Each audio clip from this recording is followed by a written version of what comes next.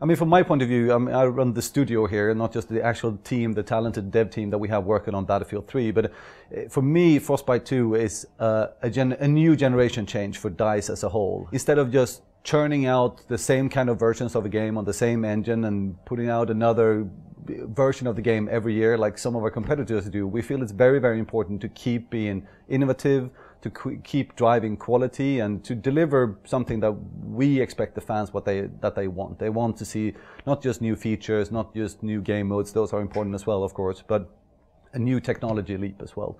And that's what we felt like after Bad Company 2, it was time to take another leap with the engine and create Frostbite 2, which we have now spent a lot of time doing. In Bad Company 1, we introduced destruction for the first time in Battlefield. And you could destroy walls, you could destroy small objects, and we had terrain destruction as well. In Bad Company 2, we took it a step further with fully collapsible buildings. In Battlefield 3, we're going to take all of that, but we're also focusing on scale, because one thing that we've always wanted to do with Battlefield is to really big city environments. So that's like the big challenge for us now moving forward, is sort of getting that big scale destruction in there.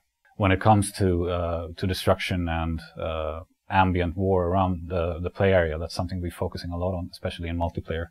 We started focusing on a lot during Bad Company 2 to really give the sense of a huge battle going on around you as you play, to sort of accentuate what's going on in the Battlefield match. That's something that we want to keep doing and try and take to the next level with Battlefield 3, and really sort of up the scale and have bigger sort of set piece destruction moments. The main idea with Frostbite from the beginning of Frostbite 1 already, was to create an engine that utilizes all the power of the next-gen console, which at that time was like next-gen PC and PlayStation 3 and 360, of course. It has never been built from the ground up to be an engine that we want to license out and find some kind of a business model attached to selling licenses, etc. Now, if other studios within EA want to use it, I'm more than happy with that, and I know the guys are going to be very proud about that. We'd rather keep that technical excellence and keep that as an edge towards our competitors and keep it locally within EA.